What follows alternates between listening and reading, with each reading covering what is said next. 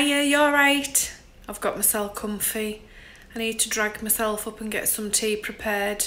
I'm going to the gym tonight, I'm going spinning. Still doing the spinning. So I want my dinner ready so that it just needs to go in the oven when I get in.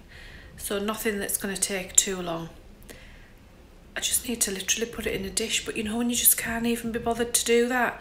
I've got myself settled in front of a Melissa McCarthy film, but I've knocked it off. I'm going to do this and then I'll come back and watch it. I've got some lemon sole. I bought it just in the supermarket. It's been in the freezer and I've defrosted it today. I thought they were actually fillets, but they're not, they're whole fish. Oh, it's dripping there. I've just put some new potatoes into a tray. They're cooked and cold.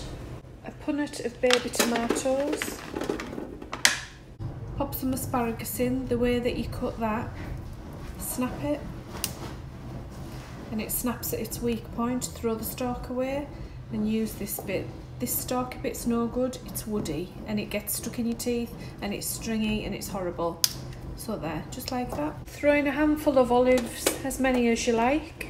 I've got some capers, these are my new favourite food, as many as you like. A couple of tablespoons. This is a roasted pepper out of a jar. I'm just gonna snip that in. Just, it's going in because it's left over in the fridge and I thought I would use it up and it would be nice in here. Nuzzle in some pieces of lemon. A drizzle of extra virgin olive oil. Plenty of black pepper. I love pepper. You probably won't need any salt because capers and olives can be quite salty, can't they? It's up to you, what you like. Grate over 2 big fat cloves of garlic. 3 if they're not fat. Here are my lemon sole. I've got 4 and I'm gonna put them this way up. There we go, they fit in that dish just nice. I think I'm just gonna put some lemon zest over the top. And just a little drizzle of oil over the top of each one. Not much. And a bit of pepper.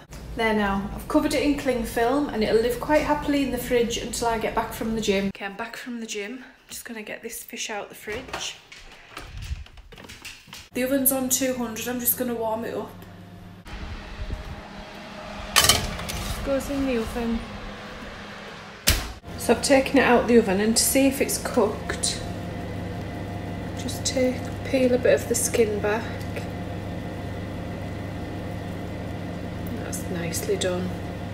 Squeeze the juice out of the lemons, give you a bit of sauce.